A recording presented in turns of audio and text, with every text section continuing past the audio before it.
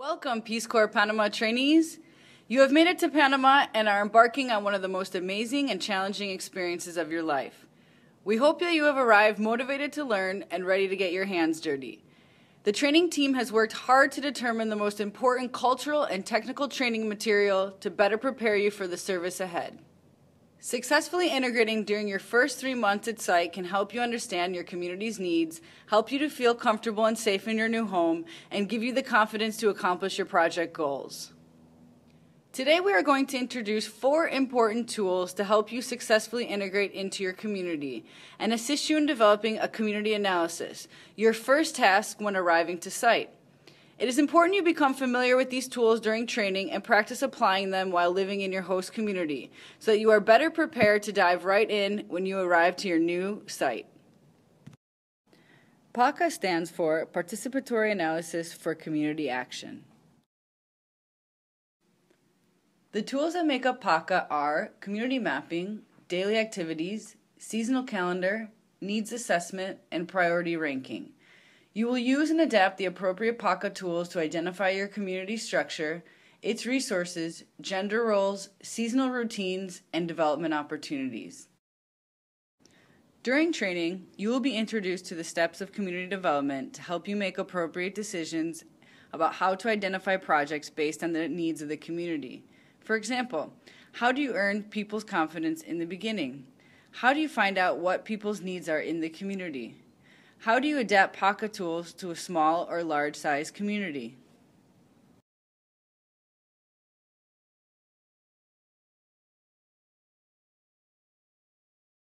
Now let's take a closer look at each tool and how current volunteers use PACA in their communities.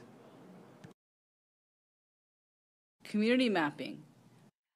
The tool that was most effective for me was the community mapping tool.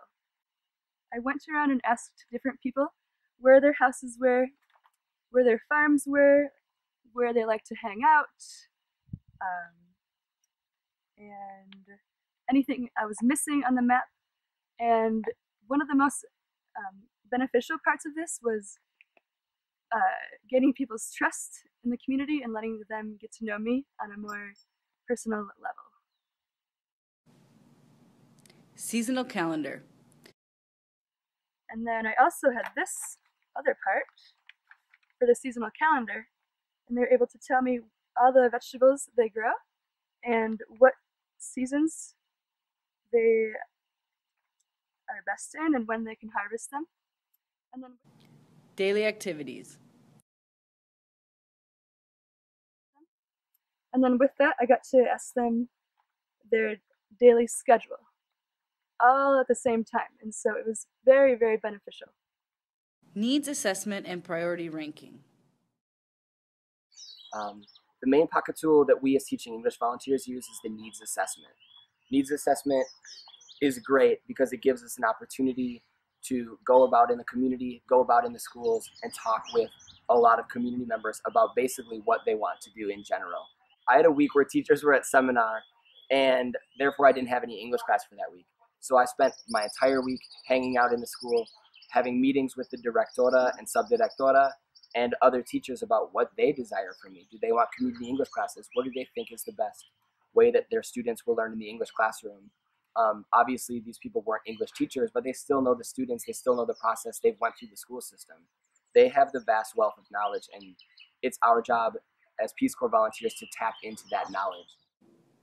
PACA tools look simple in concept. Draw a map, write out a daily schedule, or make a calendar. However, being able to engage and motivate a group to complete an activity, working with them to see what information the tool has revealed, and helping them see how they might use the information requires strong facilitation skills. So one of the challenges is conducting the tools in meaningful ways. For Peace Corps volunteers to be effective, they must be able to communicate with their host country colleagues and community, to establish rapport and trust, and to listen to what people need and want to do for themselves. To be able to facilitate discussions among groups of people is a critical skill. It is the key to using PACA methodologies effectively.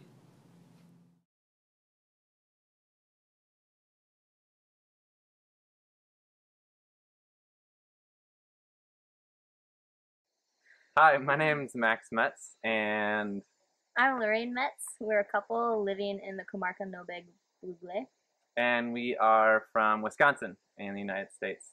The message that we were thinking about trying to give to volunteers about PACA tools, what was useful for us is wait 3 months. Wait the 3 months and use the tools that you have. Use the questions. Take your time. Take the time, get to know every single person in your community, get to know the kids. The old people are awesome to talk to, and they have a lot of history that they can tell you about their community. Our methodology was primarily PACAing. And in training, you don't get actual training on how to PACAR. No. You're thinking, great, I just go house to house and I sit there and we have a good conversation. But we found it really difficult to get started. The first PACAR is really hard. Once we got through that and we had our little small journal, we always kept a tiny pocket journal with us, and we would take notes the entire time. We'd write down Spanish words that we would look up later, like, what? What does that mean? Because you're just getting into country and there's a lot we have to learn. And then we would go home at night and kind of translate those notes into what actually happened today. With that technique, we collected a huge journal worth of information, and that was what we used to create our community analysis. And as a couple, it was nice to have 2 ears listening to the same conversation, because sometimes we would hear different things, and we'd have to go back and ask other people in PACAR and ask the same questions and be like, what's really the answer here? And ask the same question 5 or 6 times in your community. And different ways, too. Different ways. You'll get different answers.